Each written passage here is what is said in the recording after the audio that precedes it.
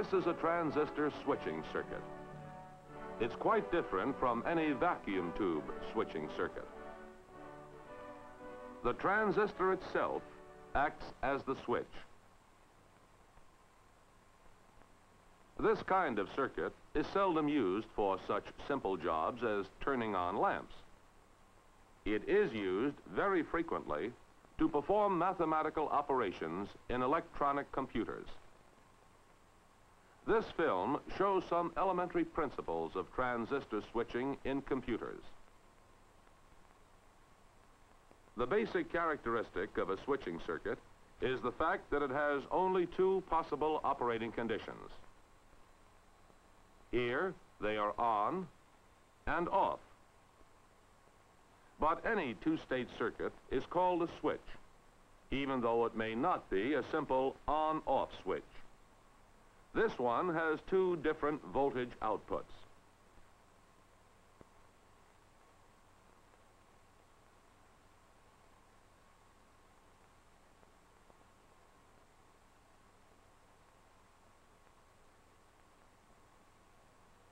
This is a simplified diagram of the on-off switching circuit. In a digital computer, one circuit condition is used to represent the digit 0, and the other condition, the digit 1. Of the 10 digits, only 0 and 1 are actually used in computer design. Therefore, only simple two-state switches need be used. In the off condition, the output can represent either 0 or 1. The choice is arbitrary. In the on condition, the output, of course, will represent the other digit. This simple switch, used in various combinations, can perform mathematical operations. However, even elementary mathematical operations are too complex to be performed in one-stage electronic circuits. So the operations are broken down into steps. This circuit performs one such mathematical step. It is called an OR circuit because it delivers an output if either input A or input B is present. Here's another example. This is called an AND circuit because it delivers an output only when both input A and input B are present. The circuit consists of two switches in series. When both inputs are negative, current can flow in the load. If either input is positive, the corresponding emitter is reverse biased and the circuit through the load is interrupted.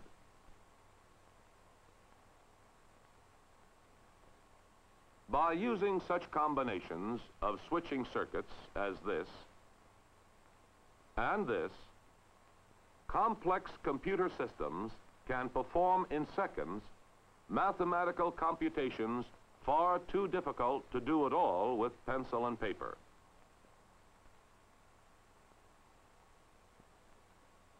Let's see how one switch works, since it's used as a basic building block for constructing computers.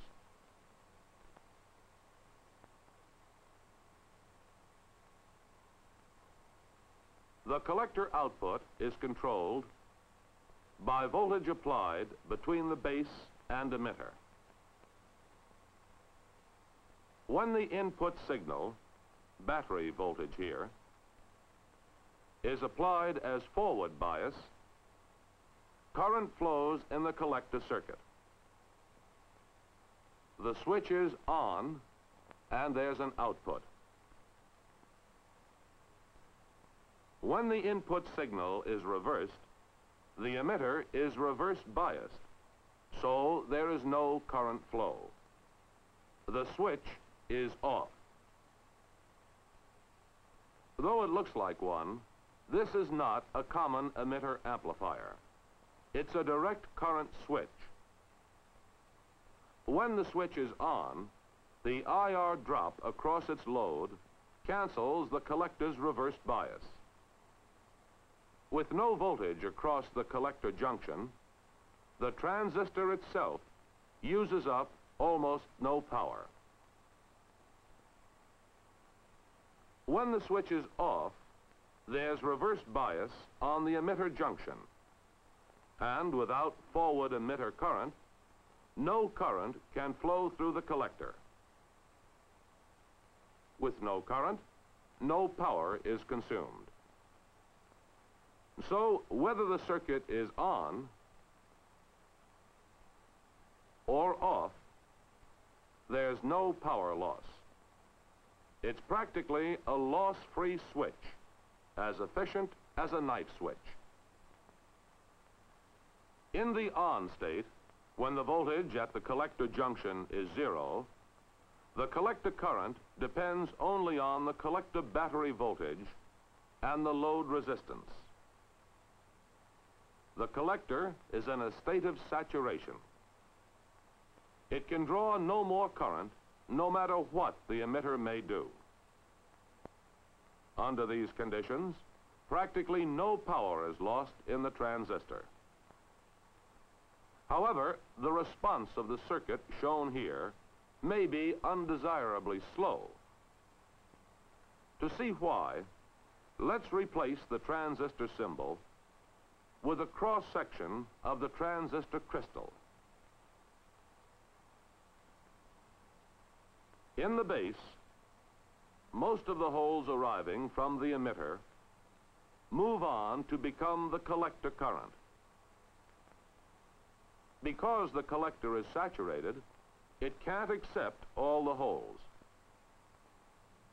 The remainder eventually combine with electrons in the base to sustain the base current. They are minority carriers in the base, however, moving only because of their own thermal agitation. So it takes them a while to meet electrons, and quite a number of them accumulate in the base.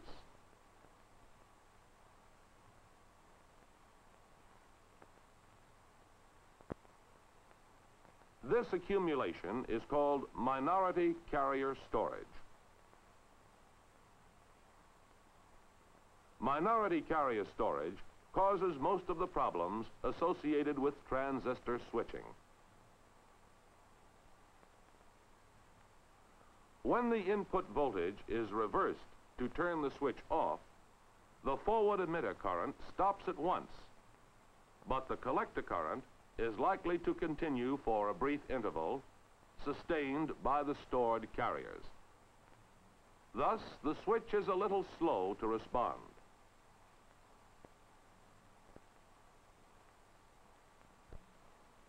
There is also a brief delay when the switch is turned on due to the transit time, the length of time it takes the carriers to travel through the base. The collector current cannot reach its full saturation value until holes are arriving in adequate numbers.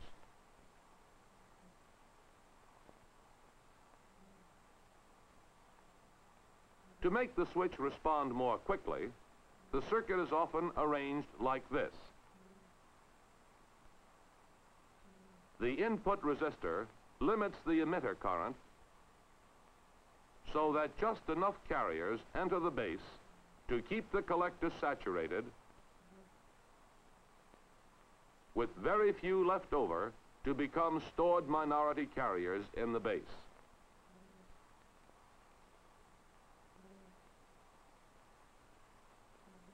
When the switch is turned off,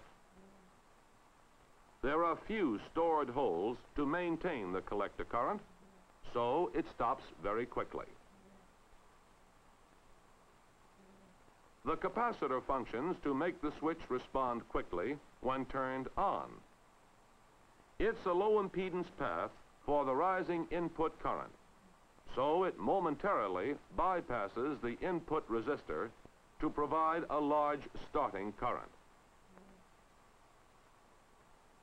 This produces a surge of carriers into the base so that enough are available almost immediately to produce maximum collector current.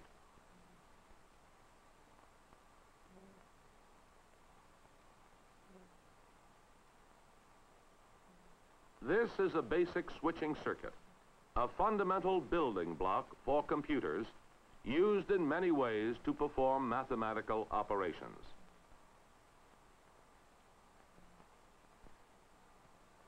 This common computer circuit is also a basic switching circuit. It is a trigger circuit, commonly called a flip-flop. It's a simple arrangement of two switches with their bases and collectors cross-connected. Only one switch functions at a time. It gets its emitter to base forward bias from the reverse bias on the collector of the other transistor. The first transistor's collector voltage is 0 because the collector is saturated. Applied through the cross connection, this 0 voltage keeps the second transistor's base at ground potential. With no potential between its emitter and base, the second transistor cannot pass current. Switch 1 will deliver an output indefinitely until a negative input is applied to switch 2. As soon as transistor 2's base becomes negative, it conducts. Current flows in its collector, which reduces the collector potential to 0. With 0 volts applied to its base, transistor 1 no longer has forward emitter bias, so it stops conducting. Its collector again has reverse bias, which serves as continuing forward bias for transistor 2. Transistor 2 continues to deliver an output even though the input signal is no longer present. This is, of course, a two-state circuit like the simple switch, but this one is bistable. It will remain in either one of its two stable states indefinitely until an incoming signal makes it flop over to the other state.